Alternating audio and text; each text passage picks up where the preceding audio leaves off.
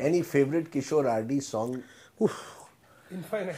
Infinite, okay. But if I put you on the spot, which is that Kishore RD song? Kishore RD is a very rare combination. Yes. Yeah, but no. But Kishore Kumar, of course. Which one? Well, कुछ तो लोग कहेंगे, लोगों का काम है कहना, छोड़ो बेकार की बातों में कहीं बीत न जाए रहना. Just to What tell a our composition. Just to tell our viewers, these are 3 singers and 1 bathroom singer. Just keep that in mind. But सुर में है. सुर में है यार आपका. But you know, the fact is, Shankar, you know, is it that the training is less today than it was for your generation? The competition is surely intense, but the training, the riyaz, the effort that you started at the age of 5 with all the instruments, is it less for the next generation? You know, no, all this is a myth here. I feel today's singers, I mean the good ones, let's not even talk about mediocrity. Let's not talk about people who fix their voices on auto-tune and they make a single hit. We are not even talking about them because, you know, mediocrity exists in every art form. So let's not even talk about it. Let's talk about the good singers, people who are dedicated. I can't tell you how professional they are. I can't tell you how hard-working they are. I can't tell you how prepared they are. And the technicalities, the professionalism, the etiquettes. I'm talking about, say for example, getting a studio to a, singer to the studio. When he or she comes, she or he, they are very well prepared, very well, they know what's happening. Do they have the voices of a Kishore or a Lata? See, that we can't predict now. See, how can you say anybody can have, they have their own, and now look at Arijit Singh. I mean, I think he's fabulous. He's a fabulous artist. He is the only artist who probably knows how to write notations, you know. Whereas, you know, there are many singers who don't know whether it's what is a sa, what is a pa, what is a da. They're just shooting in the dark.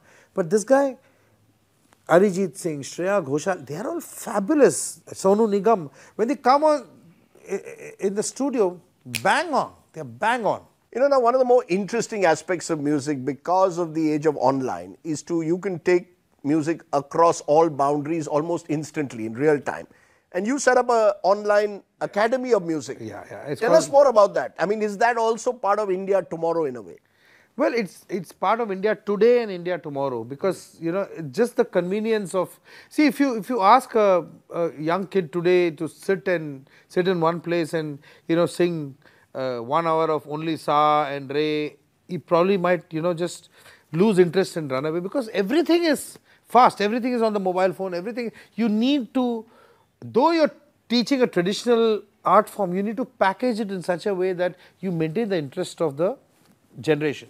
So I set up an academy, Shankar Mahadevan Academy, along with my partner Sridhar Ranganathan, both of us engineers. That's where my engineering has come of use. So now this online academy, we started with 10 students 10 years back, and now we are in 88 countries. 88 countries? 88 countries and teaching music 24/7 because teachers are there. I've got over 100 teachers from all over the world, so depending on the time zones. And it's an amazing academy. I'm not saying it because it's mine, but the way it is shaped up, because of my partner Sridhar, he's a tech genius. And he set it up in such a way that people are so happy with this academy. And we are teaching hardcore Indian classical music, Hindustani, Carnatic, film songs, bhajans, everywhere. You know, because there is this belief that the Guru Shishya Parampara, which was spoken about for years, for decades, for centuries, is getting diluted. Does your generation still, you know, venerate the idea of having a guru, having someone whom you learn from, train from, or, you know, because there is this myth that younger India is not interested in the Guru Shishya Parampara as much as the previous generation was. Are you as devoted to the idea that you could learn from someone, whether online, offline? It all depends on what you want to learn, what kind of music you want to get into. When you have to learn Indian classical music, you have to learn from a guru. You have to learn from someone who is experienced, who has learned, and, you know, who can teach you that kind of music. So, you know, when you talk about the academy, you know, the teachers have to know how to teach.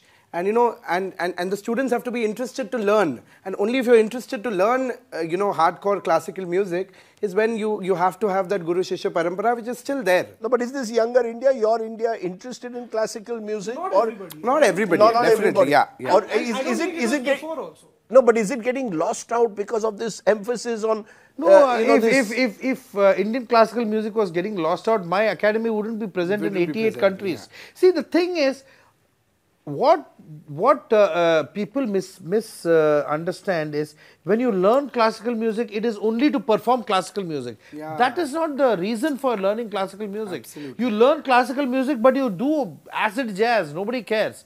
You are just increasing your fundamentals. You're making it stronger. It's your alphabets, your grammar of the language of music becomes strong.